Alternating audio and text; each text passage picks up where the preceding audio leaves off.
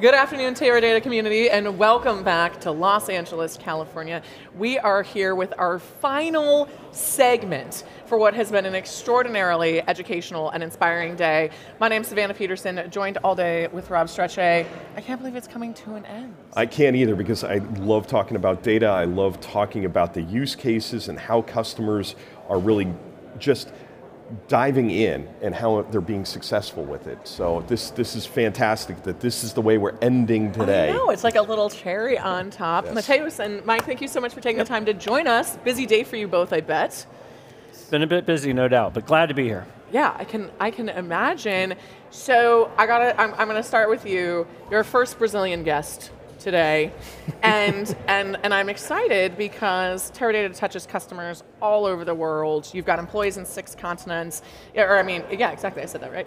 And so just an example of the global reach. Tell us a bit about Sicredi before we get into the weeds. Sicredi is a credit union from Brazil, so we have operations in all the Brazilian states. Our focus in rural lending credit. And we have now 8 million clients. And wow. Yes, we are increasing around 20% a year in terms of clients. So, and one of the top 10 in Brazil as well. Yes, we are in the top 10 banks in Brazil. So what brought you to Teradata? And I know you're doing it with an association with AWS, and how did that really come about? And why Teradata? Yeah, I think in a data scientist perspective, I think we are using Teradata and the power of the data processing, especially because of the speed. That this is the biggest advantage of using Teradata, and we are able to apply the best practices with a low learning curve. Speed has got to be mission critical. I mean, talking about banking, nobody wants anything slow. If I want my money or if I want to get approved for a credit card, or whatever that might be, I want it yesterday. Mike, I'm sure you see a lot of trends with about 50% of Teradata's customers being in the financial institutions. What are some of the challenges or solutions that you're architecting most frequently with these types of customers, like Sicredi? So a lot of the work we do is in the commercial banking space, right? So, a lot of large banks, they are serving customers all the time. And as you just said, customers are looking for real-time information around the activities they're doing in the bank. And if they've applied for credit at the bank, they're looking for a real-time decision. Am I going to get the credit? When am I going to get credit? And more frankly, when am I going to get the money? So we're doing a lot of work with a lot of the financial institutions globally on a whole set of use cases, and many of them will be around the customer experience. It's a big area for us, but just as equally, there's a number of use cases around risk and fraud. You know, you're in a large economy somewhere like Brazil or anywhere in the world. You know, the banks have an obligation to protect their assets as well. So, the use cases span the gamut in terms of what we see as we work with the banks like Sicredi. I believe that. And with Sicredi, what is it if you don't have accurate data? Because I think a lot of what we've been talking about is really accurate income estimation, things like that. And what does it mean? Is it higher interest rates, or what are some of the examples of not having the right data? Yeah, the income information is the main information to offer financial solution to our clients. So if you have a bad prediction of the income information, you will probably offer a product or a service that won't fit in the client's needs. This is why it's so important to have good predictions. So when you started, you're growing quickly, looks like. I mean, I see in here 13% annual new customer growth, not even just building up your existing customers. So that's pretty massive scale. What have been some of the results that you've seen since you started working with Teradata to evaluate someone's credit profile? Yeah. In this case, that we are trying to predict the client's income, just in the first month, we were able to increase the limits consumption in 30%. Wow. Using data Teradata, yes. In the first month? Yeah, just in the first month 30% when we deployed them all. days. Yeah. I bet everybody wants to achieve results like that. That's like yeah, we've done a great job in terms of modeling improvements as well, and also using updated databases, retraining the model. So we work on that, and we also improve the number of clients that are being scored by these models. So we've done a great job. This bring your own model announcement that Teradata had today, you were already working on it. What does it mean for you, Mike, to be able to bring that to more customers? So, I mean, it really follows, Teradata's strategy overall is, look, we know there are things that we do really well, and our job is to provide a platform for customers to come to that is going to be able to handle massive amounts of data, is going to be highly scalable, highly performant. But what we also know is we want to be open and connected. So if you have a model that is working and you want to bring it into Teradata, and that's exactly the path they followed, what did they get out of it? They were able to get a good model, but the performance that they saw in running the model was fantastic, and I'll let him share that with you. But our goal is to make sure that we've got a platform that's open, allows you to bring your own models, connected, allows you to connect with other third-party services to really drive business value like they're being able to do. And I think the one thing that I just got to see his presentation earlier this afternoon is, not only are they doing a much better job serving the customers, but when you look at what they've done, they've also brought down the risk profile of the bank, which is just hugely important. So serving more people at the same time, normally you're going to think, hey, I'm serving more people, I'm increasing the risk to the institution. They've been able to double down, serving more people and actually bringing down the risk. And very quickly. It's optimizing both ends of the business, really. It really is. They've done a great job. So what was it like before you got to ClearScape and analytics and bringing your own model? Yeah, the before scenario was hard because we had an uncalibrated model, codes with low performance, we had no control on data transfer, and a limited target group of clients that were being scored by this model. So it was necessary to rethink this process. Yeah, I can imagine. How long ago did you end up working together? When did this engagement begin? In this case? Yeah. I think almost 4 months. That's it? Yeah. You've already seen these results? This is insane. I'm looking at some of the numbers in my notes here. I mean, I'm not even trying to over-exaggerate, but this, I mean, 4 months. Just talking about, just speaking about models, I know that Teradata is size inclusive and this BYOM bit is really important, but a 40%, these are massive informants, 40% decrease in time spent to build, test, and deploy, leading to 25x faster model processing? Yeah. 25x? Yes. Yeah, our former model, the time of processing the entire model from the beginning to the predictions, it was around 2 hours and 10, 2 hours and 30 minutes of model processing, and now with Teradata, our best time was just 6 minutes. Wow.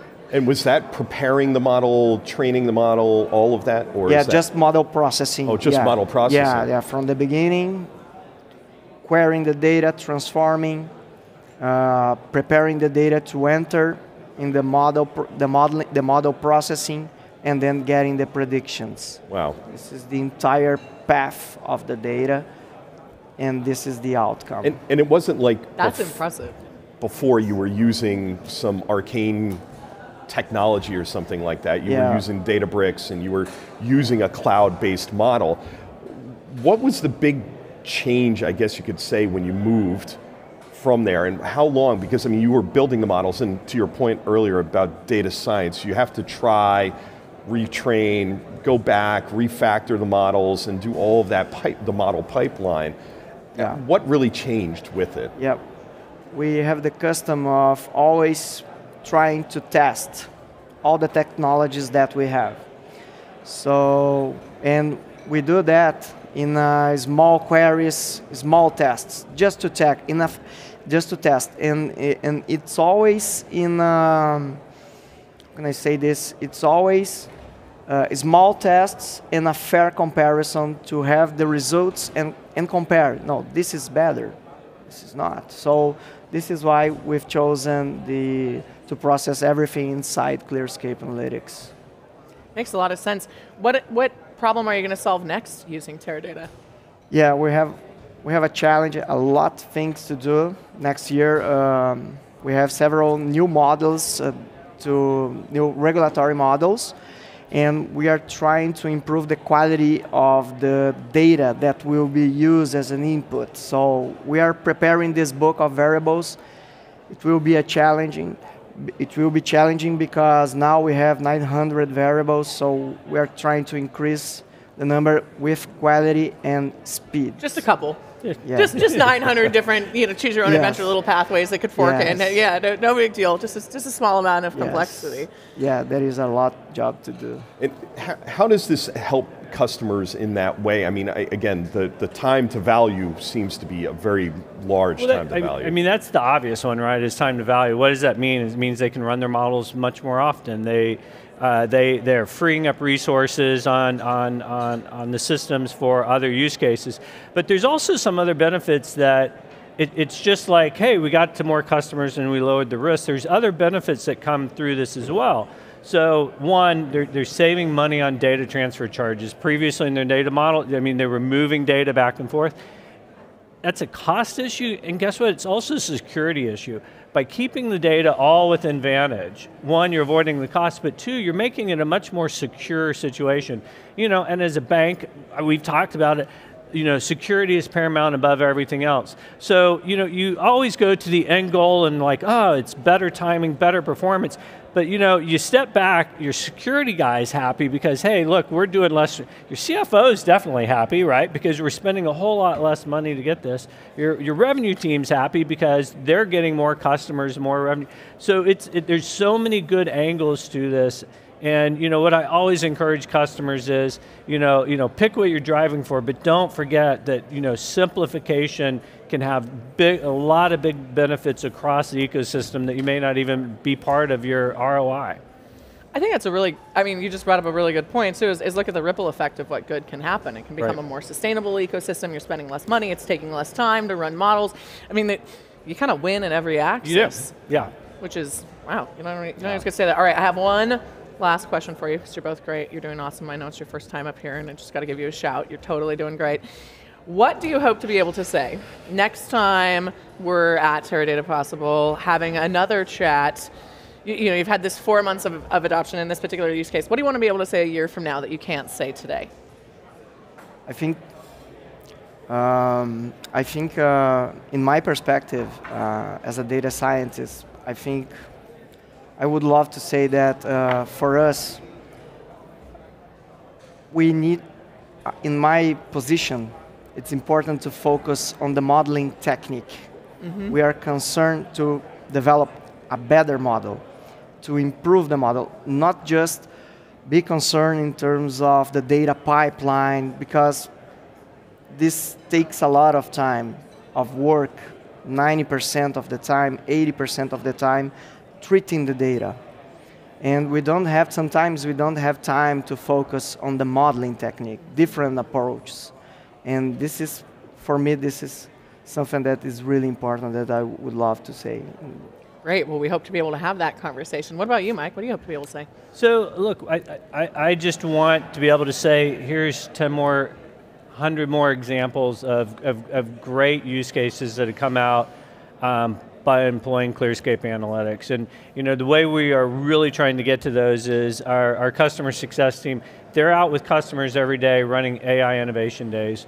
And it's things like these that are coming out of the innovation days to say, hey, how about trying this? Have you thought about using ClearScape for this? Or how about a tweak to this model? Or hey, here's a brand new use case and you've got most of the data already in the system.